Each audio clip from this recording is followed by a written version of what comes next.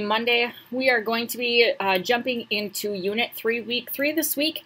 We're going to build a little background today, quickly take a peek at our 4 objectives and genre for the week, and then we will go through our short read, which is entitled Jewels from the Sea.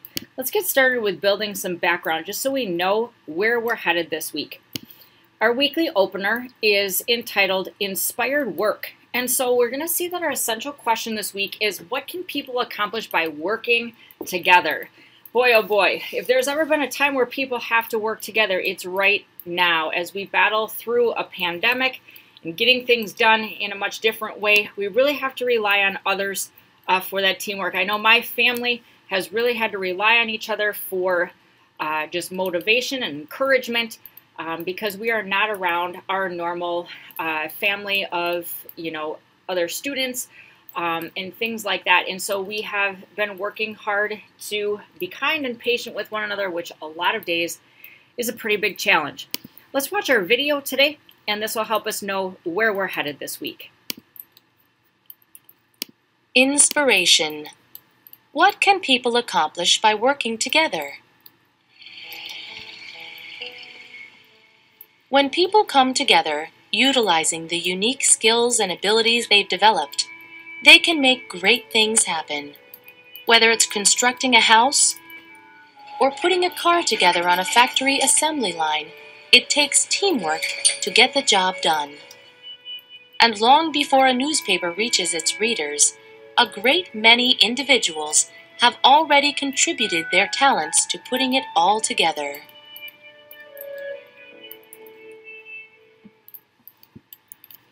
All right, so chances are you've had an opportunity to work with someone. Maybe that's back when we were in person, you had a group project. But within our homes, within our daily lives right now out in public, we have lots of opportunities to do the same. I want to quickly glance at our 4 objectives today. As you know, I will teach those to you tomorrow in more detail. But we want to look for them already today as we read Jewels of the Sea. Another great story. You're going to learn a little bit about people, again, from another culture and how they work together. All right, our first objective this week is going to be summarizing. And we know that when we summarize, we put things into our own words. And summarizing helps us make sure that we are comprehending. Notice this is a comprehension strategy. When we summarize, we are not getting real specific, but we're telling the basic idea of the story in our own words. Sequencing is going to be huge this week, putting things in order and using those sequencing words. First, next, secondly, in the end. So we will be watching for sequencing. Our genre this week, moving on to the next page, is going to be narrative nonfiction. Narrative nonfiction is going to be told by a narrator. Usually it's going to, show how they feel about it. And so when we're talking about this text feature, you're going to listen in our stories this week for the author's voice or tone. So how do they feel about the topic? All right. You might even see those things expressed in the headings or titles. Is it sending off a positive vibe, or is it something that they don't agree with? So make sure that you listen for those as we explore the genre of narrative nonfiction. All right, so it is nonfiction, means that it actually did happen, and this is going to be told by someone in a narrative type of way. Finally, prefixes and suffixes. Pre means before, so those little tiny groups of letters that come before a root word that help us know the meaning of it. So like re is to do again, or un is not. Suffix, that comes at the end. So ity or ty is like the state of. So equality or equity is the state of being equal. Your opportunity to make that text to self connection. So when did you work with others to accomplish a common goal? One word of caution there. We've had some really vague answers like, well, I worked together one time to get a job done. Tell me more. Tell me details. Get specific so that I know what it was that you did. All right, let's get started with our story today. I am going to read it to you, and it is entitled Jewels of the Sea. As you know, we're in our small book this week. Page numbers are going to be coming up here. We're starting on page 194. You can start taking a look at the yellow highlighted words, which, as you know, are going to be our vocabulary words this week. We will learn those more in detail tomorrow on Tuesday. Jewels from the Sea. What can people accomplish by working together? Read about the way one group of women improved their lives and their community. A Life by the Sea. On their windswept island off the coast of eastern Africa, the women of Zanzibar were living much as their ancestors had.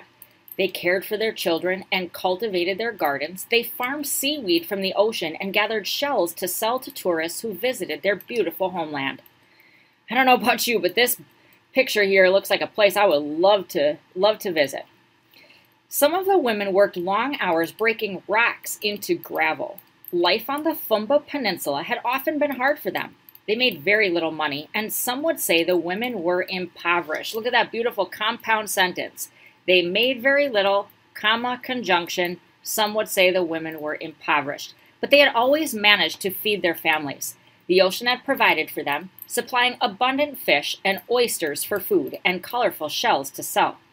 However, gifts from the ocean were not limitless. In the early 2000s, the women began to notice that oysters were not as plentiful as they once had been. I think there we have identified our problem. In the early 2000s, what did the women start to worry about? They noticed that the oysters were not very plentiful. In fact, Zanzibar's oysters were being harvested faster than they could replenish themselves. Replenish, remake, okay? So they can't replenish or, come back to existence as fast as they were being taken. In 10 short years, the number of oysters had declined dramatically. The women worried about the uncertain future. Ooh, there's answer to that first question. Next heading, a fresh approach.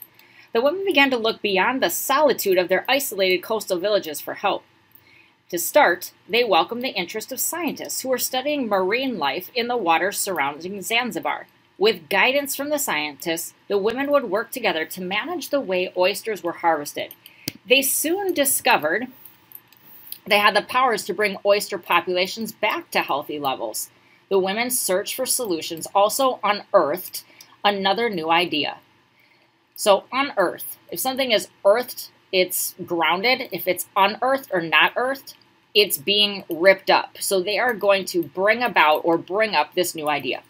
The women had always discarded the oyster shells after removing the flesh, but visiting experts who help communities sustain their resources pointed out that the shells could be valuable too. They offered to teach the women the skills needed for polishing the shells and turning them into jewelry. Before long, local residents and tourists were buying earrings, necklaces, and bracelets that the women made from shells. The income the women earned from selling jewelry was more than they had ever made before. It occurred to them that, with a little ingenuity, they had actually become business women, building on their success. The women believed they could do even more. They wanted to have control of their business, not to be like a sharecropper who owns no land and so keeps only a part of the harvest.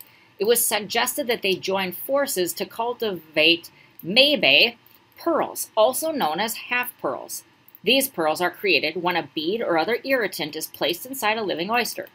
The oyster coats the irritation with layers of a shiny substance called nacre. The nacre later hardens into a shimmering pearl perfectly suited for jewelry. This new product would also work well with the plans to restore the oyster beds. 4 no-take zones were soon established for the oysters that would produce mebe pearls. There was only one problem. The pearls had to be cultivated underwater. Even though the women had lived all their lives by the sea, they did not know how to swim. So the next step for these strong-willed women was to learn to swim. I want to point something out right here. We were talking about the author's voice, or the narrator's voice. Right here, you see this strong adjective, strong-willed women. The author or narrator is giving lots and lots of compliment here to these women.